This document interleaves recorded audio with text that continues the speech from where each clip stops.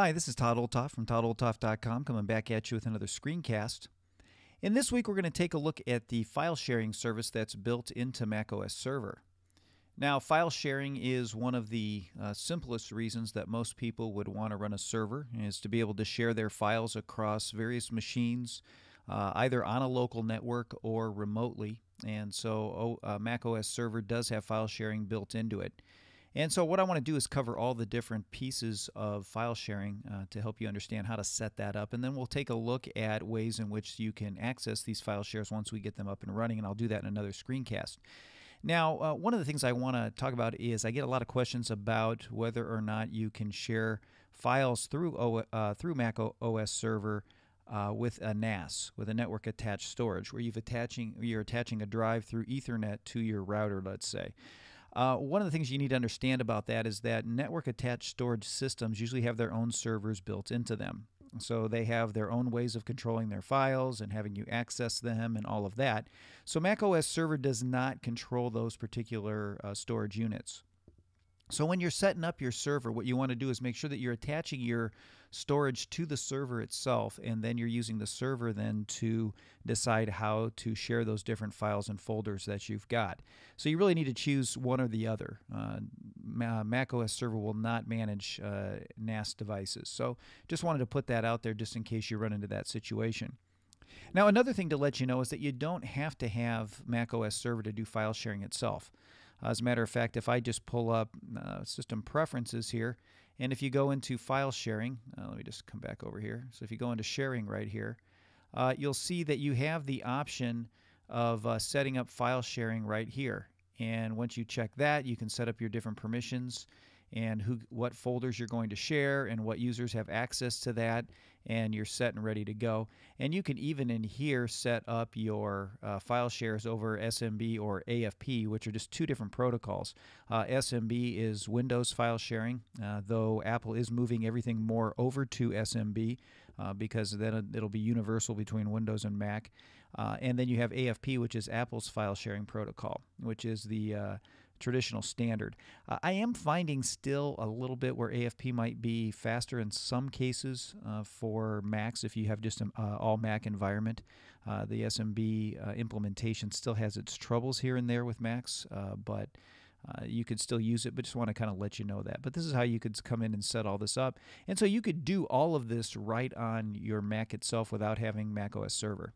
Let me just put that down. I just wanted to show you that you could do that. So this is the file sharing service. I've got it already turned on, and you can see that the server, which is my local machine name, it's available on the local network in my Finder sidebar so that I can do file sharing right from there. You notice I've got settings, I've got connected users. This is where I'll see all users who are connected to whatever shares I got and how long they've been connected and over what connection. And so this is a great way to monitor who's accessing your file shares and just keep track of that so that you know what's going on with your file shares. Let's go back to settings. Again, as with all of our services, I can edit permissions in here. I can allow connections from all users or only some users, and I can use when connecting from all networks, private networks, or only some networks. In this case, I'm just going to leave it at the default, but you can set your permissions overall, your global permissions, right here for the file sharing service. Now, right here, we've got this personal folders, and it's going to create personal folders when users connect on iOS. And what this does is it actually creates a personal folder, and the name of it is personal folder, that it puts on your server for your iOS devices that connect. And it's just a way to be able to share those files back and forth from your iOS devices and your Mac itself. So something you create on there would be accessible over on your server. And I'm going to show you how to connect via iOS to get that all set up in the next screen in one of my future screencasts here. But if you look here, I can edit the personal folder access, and I can say how I access that. So that, it says personal folders created when users are connecting file sharing on iOS. And it can be shared over SMB, AFP, Webdav. You can set it up on whatever protocol you want. And you can say that you only allow encrypted connections to add a level of security to this so that you're not having to worry about that. So I'm just going to say cancel here in this case because I don't need to worry about that. And then down here now is where I select my shared folders. And notice I got a plus here to add a folder, a minus to delete a folder, and then edit. So let's go ahead and select a folder. If I just hit the plus here, I get a drop down that lets me select a folder that I want to share. And you can see here I've got this server folder that's already set up. I can share that folder if I want, or I can create a new folder within that. It's up to me. I'm going to go ahead and choose this server folder. We're going to say choose. And there it is. It puts this server folder in here ready to be shared. Now what I need to do is I need to set how I want it to be shared, however. So let me just double click on it here.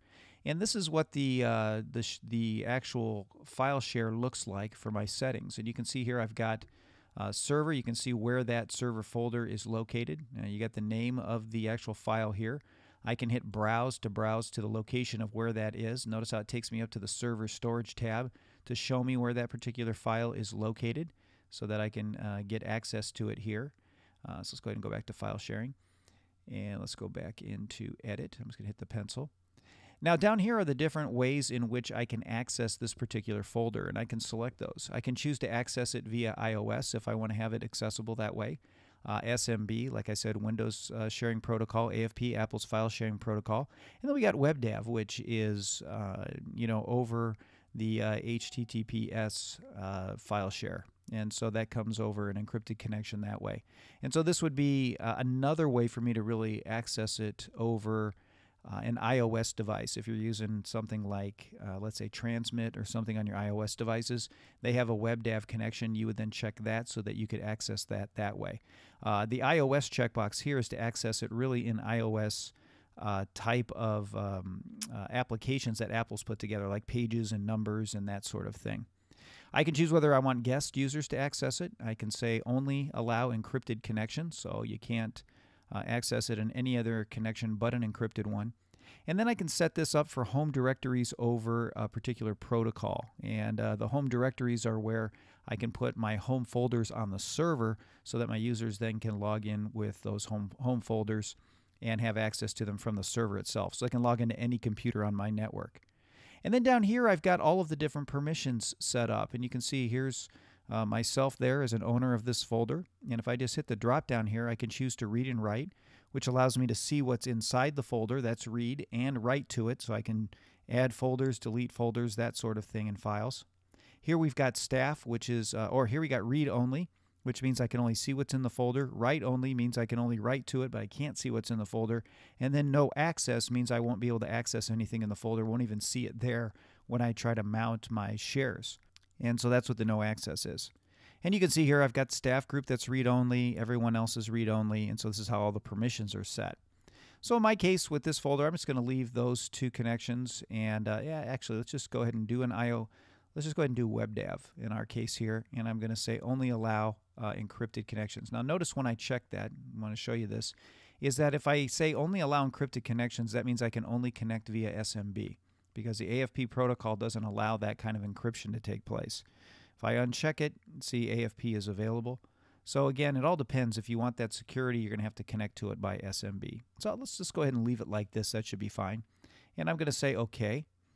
And once you do that, then it's going to set the permissions for you on the server for that particular folder. Okay, now let me just show you this too. Once I'm in here with this folder, I can delete it right here, or again, click the pencil to edit. Now, let me just show you one more thing. I'm going to add another file share here for home folders. And so what we're going to do is select this. We're going to create a new folder within the server folder just for now. And we're going to call it home folders. And I'm going to say create. So we've got this new folder in there. I'm going to say choose. So now we have this home folders folder set up. So let's go ahead and edit that for a minute. And what I'm going to do is I'm going to say allow home directories over, and you can do SMB or AFP. It's up to you which one you want to do. Let's just do AFP just right now for simplicity's sake. I'm going to say OK. And so now I've set that up for home folders. Now that I've got that set, let's go over to our user accounts and see how to add a user whose home folders are set up on the server. Okay, so here we are over in the users area, and you remember we created John Doe, and John Doe was a local network user. And so let's go ahead and edit him. I'm just going to double click. And so here we are with John Doe. And remember, we had set him up with services only. So let's go ahead and just hit this drop down. Now you notice that I've got this option for home folders here, and I've actually got the home folders file that I just set up available. And if I just click on that, you notice that now it's going to create home folders for John Doe that sit on the server.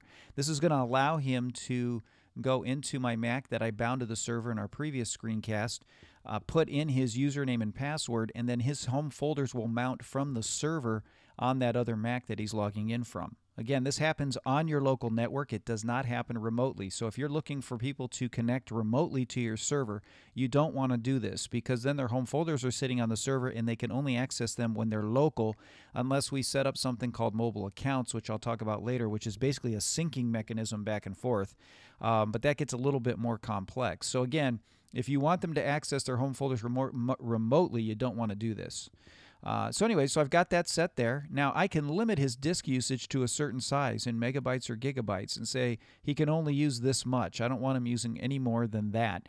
You can just set a limit there, and then that way it won't just keep eating up space, especially if he's just going to keep downloading files and that sort of thing. I'm going to go ahead and just undo that because I don't care in this case. So I'm going to say OK. And so what that's going to do is create home folders now for John Doe on my actual server. So if I just come back in here, and if I just double click on the home folder here, and if I just browse to the location, I want you to notice that now John Doe has home folders. And they've created his own desktop, documents, downloads, the whole thing, so that he can now log in and pull his home folders right here from the server itself. So again, this is a great solution if you're, let's say, at home and you've got a bunch of kids that you want to log into any machine so nobody's fighting over a particular machine. You could set it up this way and it will pull their home folders from the server, and they can use any computer and not have to complain about only needing the one that they want. So that gives you an idea, let's go back here, on how file sharing works. Again, you can set this up with various permissions for different file shares. You can secure it so that it's a very secure way to access those file shares. And again, it's just gives you a little bit more control right here in the server interface of what happens. So that's all I have for this week. I'll be back at you next week with another screencast to help you learn how to do more things with your Mac. If you're interested in help in setting up your own server, feel free to contact me at todd@toddolthoff.com.